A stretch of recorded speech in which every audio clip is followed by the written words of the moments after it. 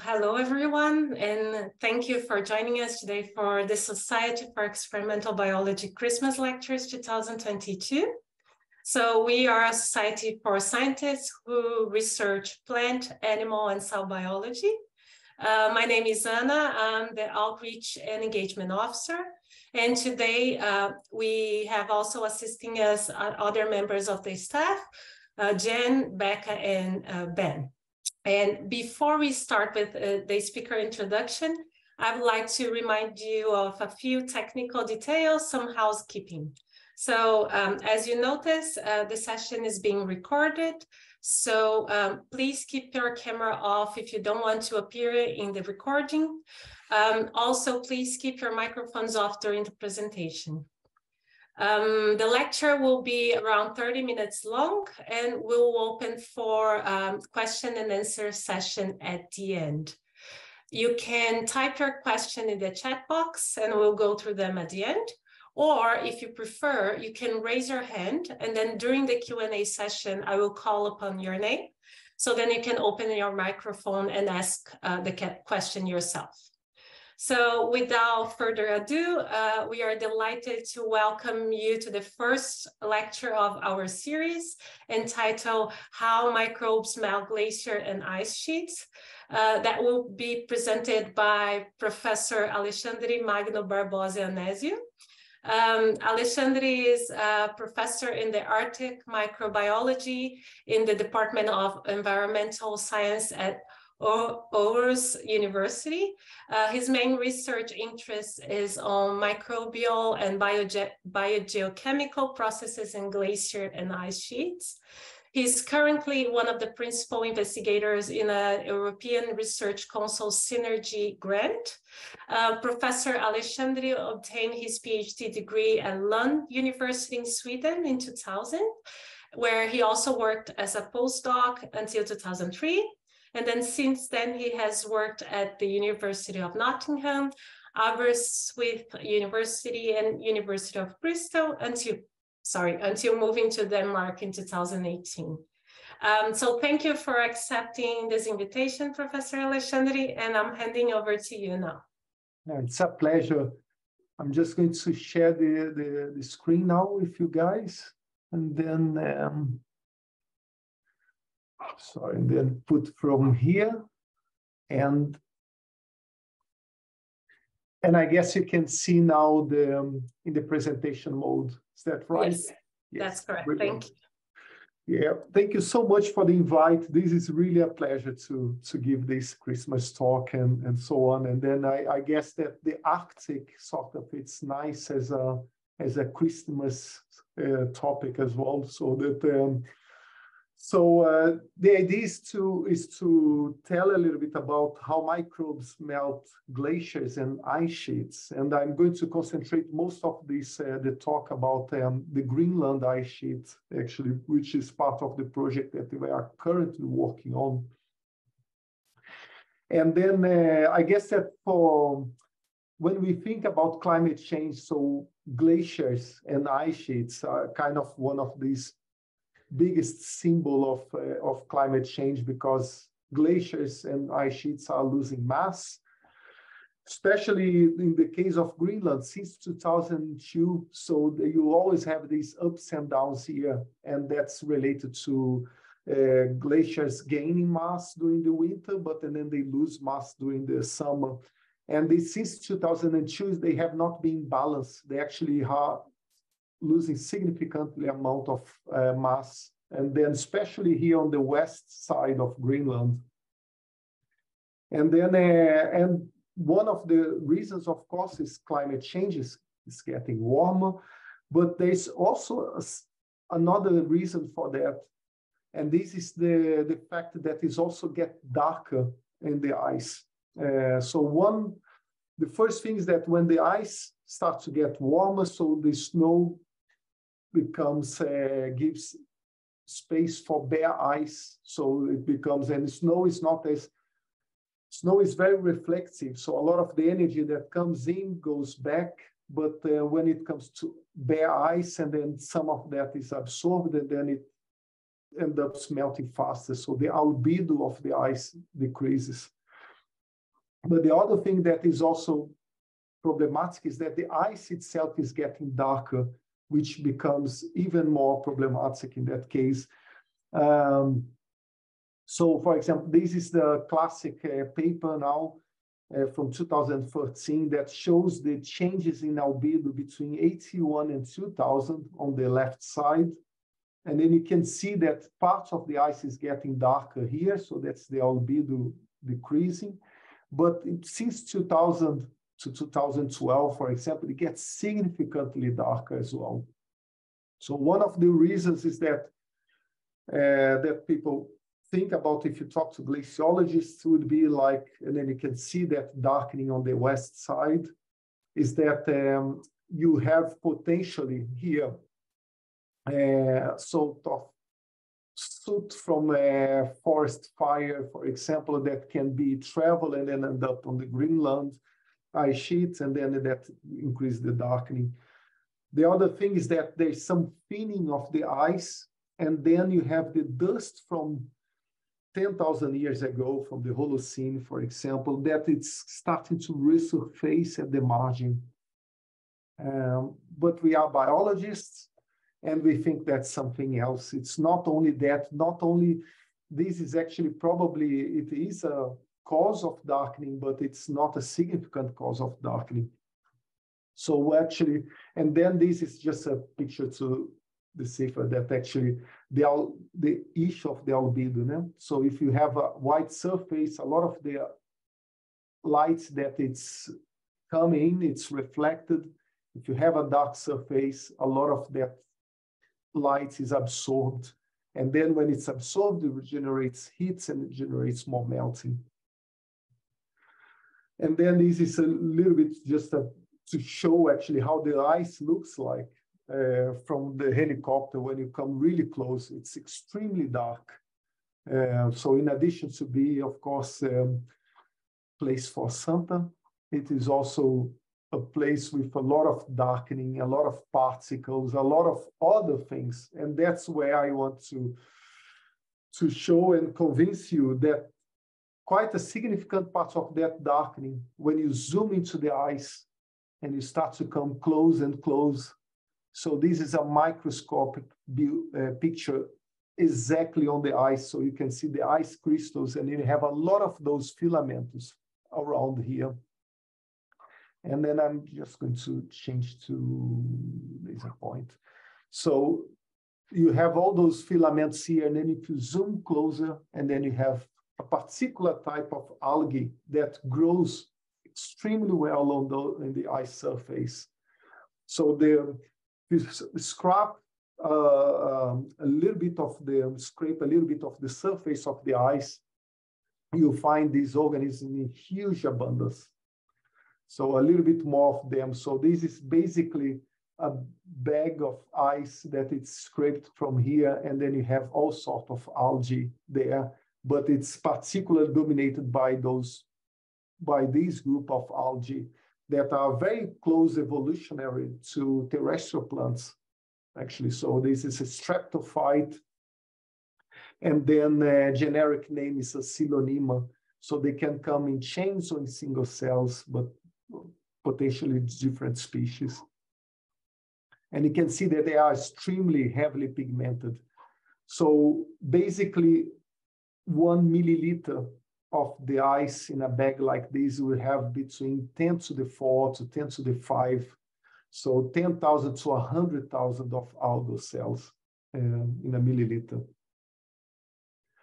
So this has been the topic of our research in the past 7 years with that. And we started with a small camp with a NERC funded project to look at the darkening of the ice with just maybe 6-7 people at most in the camp, to now to the recent project that we have up to 17 people in this kind of camp on the ice during the summer to see the progress of the development of those blooms of ice algae. And one of the first things we did back in 2015 was actually to look at just not only to look at the presence of the algae, but to look at the activity, because we would like to see how fast they grow as well. So we have just been looking, for example, at trying to look at the activity, primary productivity, the typical thing that you do in lakes, measuring with C14 incorporation, and then a clean ice, which is we call the control ice, and then one with that looks a little bit darker, and then going progression of darkness, and then look at the primary productivity, how much they do photosynthesis, the algae, how active they are. And actually they are extremely active. So when you look at this, the difference between the different categories of ice, the prime productivity, you find actually that production on a dark ice like this is very similar to a eutrophic lake. So it's quite impressive, the amount of photosynthesis that you can find in a dark ice. And that is a problem itself. It's not that they are only growing, but because they are extremely pigmented. So one thing particular about this dark ice is that so they have a particular set of pigments, and that's phenolic pigments, polyregalin-like pigments. That's the same that you find in very similar that you find in black tea, for example. And about more than 2% of the dry weight of the cells are composed with this phenolic pigment. And they provide extremely important light control and adaptation for the ice algae to survive in this environment, because it actually is very reflective. So what I have here is a graph with the photosynthetic, the electron transport of the ice algae at different light conditions. And you can see that actually the better the curve, the higher the curve, the better adapted they are. Actually, it's good for them. They have a better electron transport. And you can see that if you have 100% of light conditions in Greenland, for example, you do have a kind of, they have an electron transport, but they have, of course, they are not as adapted if you shade them. So if you shade them, they actually, they have a better electron transport, a better photosynthetic capability. And that's to tell that actually they are, despite of the pigmentation, they are still under stressful conditions with all the lights that is available to them under the ice. And then, of course, they have to have those pigments to improve their photo capabilities. Otherwise, they will be completely fried in those conditions. So that becomes a small pigmented algae that has a big role. So this is the relationship between the albedo. So that's becomes much lower if you have a high abundance of the cells. And then you can convert that sort of capabilities of that pigmentation. So if you have these big numbers of algae, and then you can also look at their wavelength capability of sort of absorption. And then you have, for example, here, the snow on the top, and then a clean ice. And then when you have a low algal abundance, and then a high algal biomass. So that sort of difference between how much the snow is reflected to ice that has a lot of algae, it can be converted into melting. And then essentially you can calculate that, and ice algae alone produce conservatively up to 13 and 50% more melting, and up to 26% in localized patches. So that is just the algae alone is actually contributes to a significant amount of melt, in addition to the fact that climate change is changing a lot of areas from snow to bare ice, and then you have the darkening added by the ice algae as well. So a representation of that is, typically is that if you look at two blocks of ice, for example, at 10 a.m. in the same day, And here on this one, you have some algae and some minerals as well. But this is the dark ice that it has actually a significant amount of algae here against the ice that is clean. And then in the same day, so at the end of the day, you actually have much more melting. So it's also, you can convert that to liters of water, and then in every meter squared is about 9 liters of water that is extra melted by the presence of the algae. So that makes us to consider that actually as well, that in the latest IPCC report, so 2021, so now we can consider that the parts of the melting of glaciers and ice sheets are considered as problematic because of this positive albedo feedback. And then, and now it's also recognized that a lot of this albedo feedback, this darkening that's caused in the ice, is controlled by the biologically active impurities. So the next step, now that we know that is an important process, they are melting glaciers, we want to know also what controls their growth. And biologically speaking, quite often you look at a group of microbes or any organisms, and you have your bottom-up controls, quite often related to nutrient conditions, for example, and other physical chemical conditions. And then you top-down controls that can be related to grazing and other biological factors that might control the microbial population. So if I start with the bottom-up controls, it's quite important because the question here is that if the climate gets warmer, can ice algae colonize new bare ice areas? And that depends on their nutrient requirements, because they have to get nutrients, and then they can grow in other new areas that if it's getting warmer, and the snow line is going to progress further up.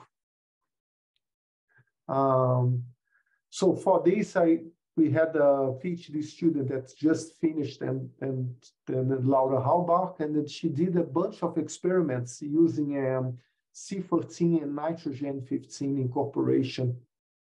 And basically, we did that in the south of Greenland, taking sorry, this is jumping a little bit there, and then take a bit of the ice, and then collecting the upper parts, and then melt, and then incubate into bottles. That looks like basically like that in the field, and then doing a 29-hour incubation with this with the C14 and nitrogen 15 under different nutrient conditions. So in one is just the bicarbonated added, and then the others we have a little bit extra nitrogen and then a little bit extra phosphorus as the major limiting nutrients for algal growth.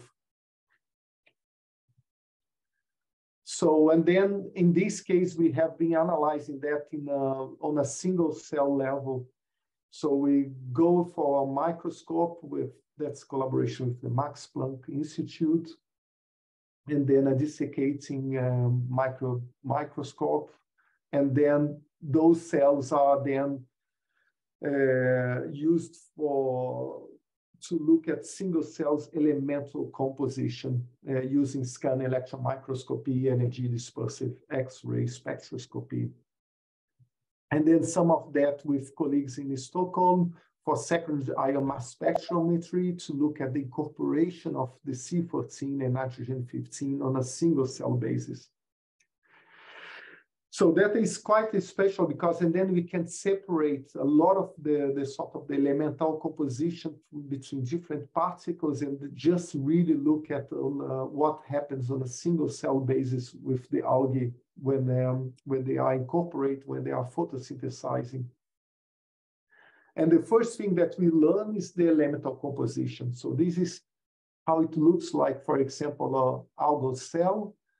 Look at the amount of carbon inside, and the amount of nitrogen inside, and then phosphorus, and including knowing now that we can see, for example, a storage mechanism for phosphorus, assuming that phosphorus is the main limiting nutrient, which is quite the truth for many lakes and then rivers, that phosphorus being the sort of the limiting nutrient in many ecosystems. And the mean CP, for example, is what means that is 349 to 1, and the carbon and nitrogen ratio is 24 to 1. And then here we have the red field stoichiometry for comparison. And the red field is the one, is the typical CNP used to tell that algae is in balance, used in the oceans as a sort of baseline for the carbon, nitrogen, phosphorus content in an algal cell. But we know that it's not quite like that.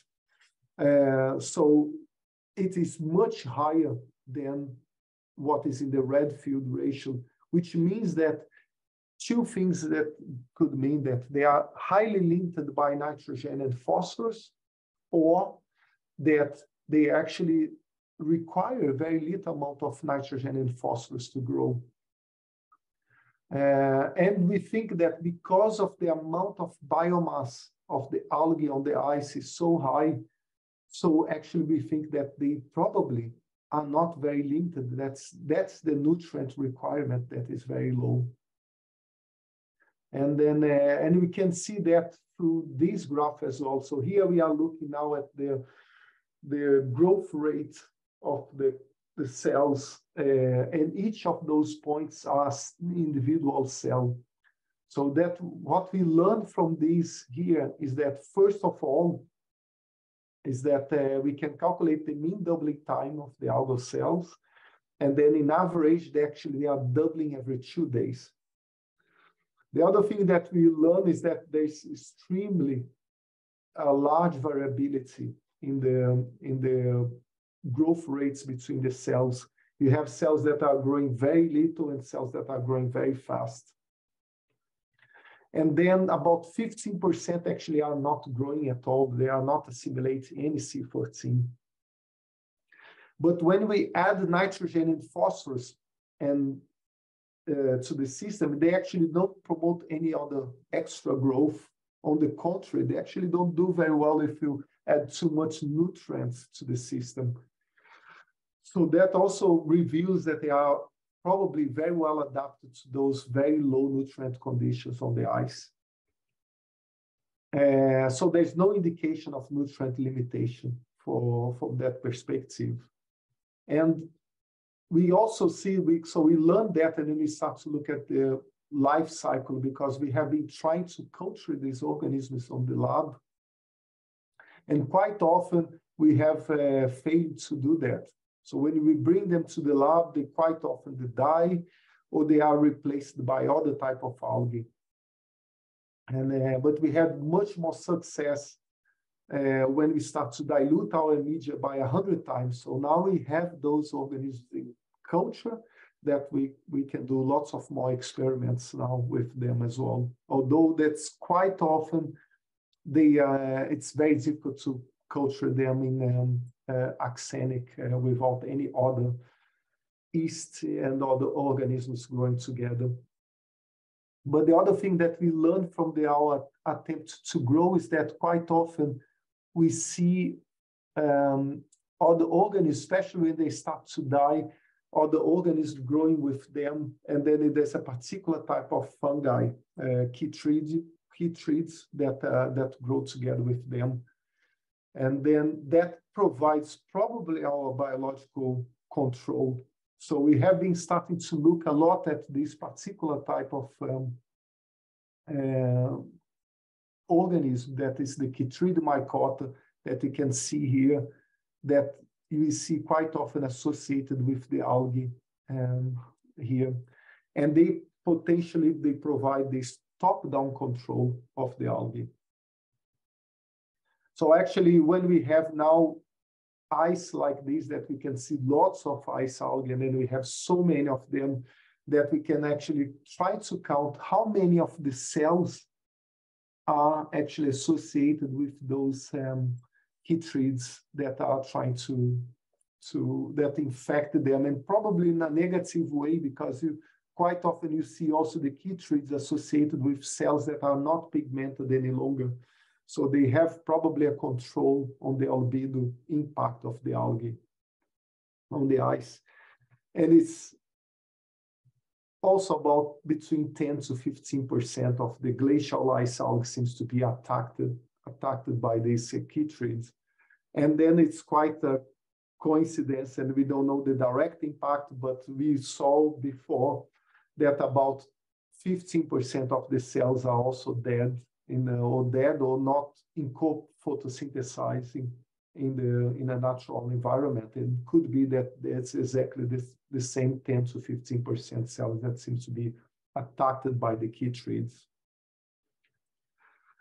So that is come towards the half an hour. But what I would like to show you to come towards the end is that the ice is actually full of life. So you have in a snow transect like this is us work on the snow here, is that you can see different coloration of snow, and then you come to the ice, and then you can, and they are very heavily populated by different types of algae. So you can see that here you can have the red snow, and red snow has a lot of another type of algae, just as much as you have green snow sometimes, and you have different types of algae. And then you have your ice here. Sorry, this is keeping moving with your ice algae back here. You have also features like that called the cryoconite holes, and they have also tremendous amount of life as well. So with a very different type of algae. In here, you have much more cyanobacteria and cyanobacteria combining with different types of algae, of bacteria as well, together with the ice and so on. So this is a typical picture of if you do DNA extraction of your ice samples, and then you sequence it, you have a very high diversity of different microbes and groups of microbes. So this is based on the 16S taken, the full-length 16S taken from metagenomes, which also provide a relative good way to quantify these microbes on the ice. So it's a whole biome in reality here. So it's not only the ice algae that is there, but you have a whole biome that with organisms interacting with each other, which means that suddenly you can think about the definition of a biome. Quite often, the coldest biome described in the literature, in the geography and biology group is the tundra. But we have things that we can completely apply to glaciers and ice sheets. So they are basically, you have an ecosystem that is mostly driven by precipitation and temperature. And in that case, it's precipitation in form of snow, forming the glaciers as an environment, as a habitat. They are colonized by specific communities of plants and animals, and they are interacting with each other. And most important, there are distinct feedbacks between the physical, the chemical, and the biological environment. So actually, these organisms, they are changing their physical environment by melting it, for example, but also chemically, because you can look at chemicals around those microbes, and then you can see that's very different if it's if you have an ice that is dark to an ice that is less dark, and so on. That gives you really towards this new, what we like to call a biome, that it's that occupies actually a significant amount of our terrestrial ecosystems. When you think about, there are glaciers all over in high altitude glaciers, but also in the poles as well, occupy significant parts of our planet. And we have not even discussed what is under the ice that has also an entirely different type of biome there. So hope that comes towards the end. And then I could convince you that melting areas of ice sheets form a complex biome with complex microbe interactions that can influence the ice on large scales. And then and the problem is actually likely to become worse, because as glaciers melt and then snow becomes, the snow line becomes further up on the ice, you very likely actually have,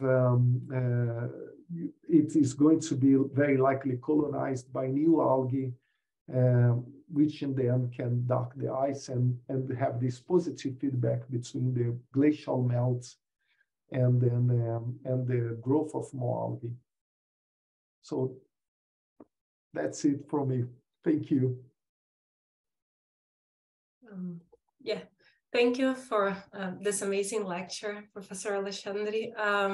And before we open for questions, I would like to draw your attention to the chat that Jen will add a link for our feedback form. So we would like very much if you could, if you have a spare minute to complete the form. We'll also post the link again at the end of the Q&A.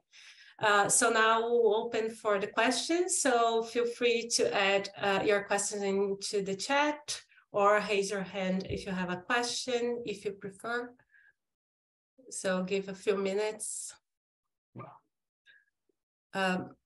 Oh yeah, so I can see a first question.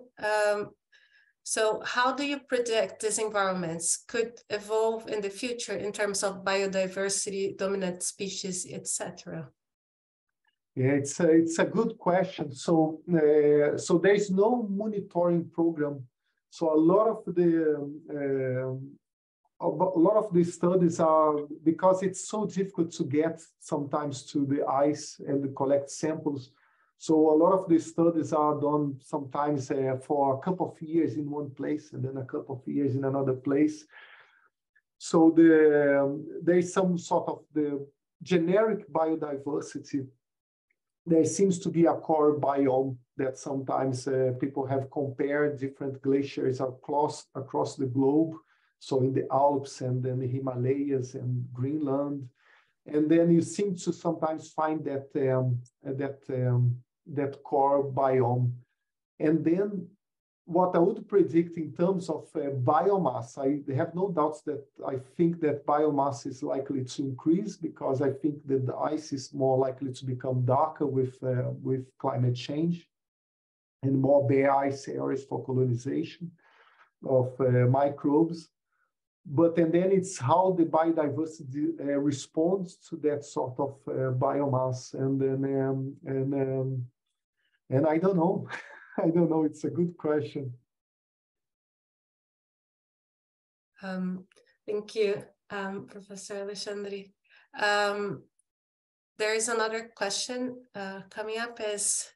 Is there anything we can do to stop or slow the growth of the blooms as the ice melts? And would this be a good idea, or would more human interference make things worse? Yeah. Excellent question, and I get that also very frequently. Is that how do we stop it? As this is a natural process that it's so we are not. It's not like we are like in eutrophic lakes. We are fertilizing lakes, and then we are creating a mass problem. So while the algae responds to a much broader aspect, which is the climate changing, and then they being able to colonize new bare ice areas, and then darkening the ice. So I have been bowling with this question a lot, whether we can do anything that would be ethically acceptable to the situation. And I had once a company that contacted me because they have a biocide that I used in a wastewater treatment that is very natural, And then it's not chemical, it's just a small amount of hydrogen peroxide with some sort of stabilizer that kills a lot of the microbes. My issue is that we have seen with the chytrids, so the fungi, that they can act as a top-down control. And at the moment, we don't know if we kill the algae, we kill probably also the top-down controls, and where we completely change the natural balance that can make actually the situation much worse. I would think that this is the type of study that is just telling us one of those feedback mechanisms that is happening that we are not accounting for, because the algae is actually adding a lot to the melting that is not accounted for the current modeling that people do when they think about the mass balance changes in glaciers. But I don't know. I don't think you could do anything that would be ethically acceptable in terms of stopping the algal growth. Thank you. That's quite interesting. Yeah, it's quite complex, right? How to deal with these questions. I have one question as well. Where the nutrients that the algae need for growth come from? Yeah, thank you, Anna. So as we saw, so they need so little nutrients actually for them to grow. So I probably can show a couple of slides about that as well. Sure. But yes. Right now it's not just going forward my slides, but I can tell you a little bit about, so think about the nitrogen and phosphorus as the two major limiting nutrients for the ice algae. So they did very little, and you get quite a fair amount of nitrogen in snow during snow precipitation, so that it's a way for them to get some nutrients. And then the other is the phosphorus that might be associated with those mineral particles that are transported and deposited on the ice. So there's very little. So when we look at the amount of minerals that are in the ice, that is exclusive minerals, they don't impact the albedo as much, but they can provide just the amount of phosphorus that you need for them to grow. And then the other thing is that the ability to store nutrients seems to be also very interesting, because the ice is melting and freezing during the day, even on a daily basis. During the evenings, it's freezing, and there's freezing and thawing aspects. And then when you have that, you have certain of ionic pulses. So you have upper concentration of nutrients and then dilution. And every time that happens, they might be actually the nutrient amount around the cell might be more than enough for them to use it, and then and they store them, and then being able to grow. And then as they grow, they retain those nutrients on the ice as well, because and then it's in the biomass, and then it's recycled. So when you take a amount of ice and then start to look at total amount of phosphorus and nitrogen, so it's relatively it's much higher than in a completely bare ice situation. So I think that, and because they require so little, so then it's, I think that would be our calculations, would be that there's plenty actually there for them for what they require to. Yeah, that's quite interesting. Thank you. Are there any other questions? I will wait a few seconds to give you time for anyone that wants to type or think about a question. Oh, thank you. Yes, I can see another one. Have you observed any adaptations in the organisms that are suffering with the increase of temperature? Yeah, so that is also an interesting question. So the ice environment, despite being because we have this increase in temperature, the atmospheric temperature is increasing, the organisms are attached to the ice crystals and the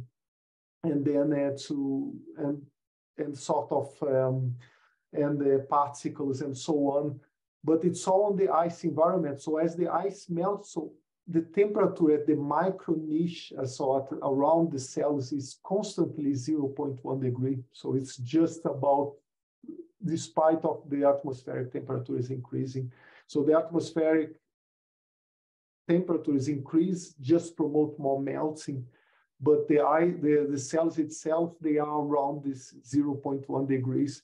And of course, one thing that we don't know yet, it's in the very, very micro scale, is that the cells are absorbing, they are capturing the energy from the sun. And then, of course, a lot of that energy is converted to heat, dissipated as heat. So actually at the cell level, maybe the temperature is higher than 0.7, 0.1, maybe it's even 5, 7 degrees and so on. But then they are subject, they do that themselves.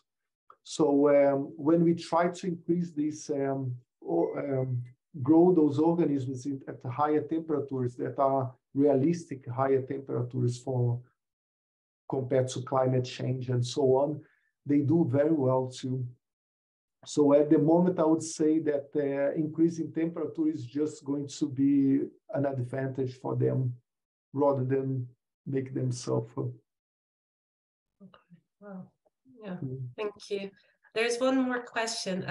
Would it be possible to shade the areas with heaviest algal load to see if that could control the population and restore the reflectivity of the ice? Yeah, so if you completely shade dark, and then I guess that that is a possibility. If you shade just a bit, and then it's actually better for the ice algae, because remember they are stressed under very high light conditions. So actually we are imagining that what is going to happen when there are clouds, because that is one thing that is very difficult to predict under climate change circumstances, especially on the ice, is that how much cloud is going to happen, be more cloud or not. And cloud can do a bunch of things. One is actually shade the organisms, which probably is going to be better for them. And the other thing is that they're going to trap more of the sun as well, and then promote extra heat that is also going to be better for them. So there are a bunch of also potentially a positive feedback there. But if you completely shade it in darkness, and then yes, we have actually, we have done once scraped a little bit of the ice and then put a plate on the top of the ice to see, and then the ice becomes completely white, but it's impressive how fast they go dark again. Very impressively how they go dark again. So I think whatever we do, we cannot do at the large scale, and then the recovery time for them is also very quick. Oh, okay. Well, that's quite interesting. Thank you. Are there any other questions? So just wait a little bit more. I just sent the feedback form again in the chat. We'll really appreciate if you could fill it for us. Just waiting to see if there's any other questions. Just one more minute. And then we can, okay, so I don't see any more, there's no more questions. We have many, thank you. It was an amazing chat. And I would love to thank everybody for the questions as well. It was really nice to chat with you all. Yeah, we really, really appreciate Professor Alexandre for this engaging lecture. And thank you for everyone that attended today. And then one last announcement is that Next year, the society celebrates its 100 years of existence. So we have planned lots of events and initiatives to celebrate the centenary. So yeah, we invite you to have a look. And thank you again, Professor Alexandre, for this amazing talk. Thank you everyone for joining us. Thank you. Bye. Bye, everyone. Bye.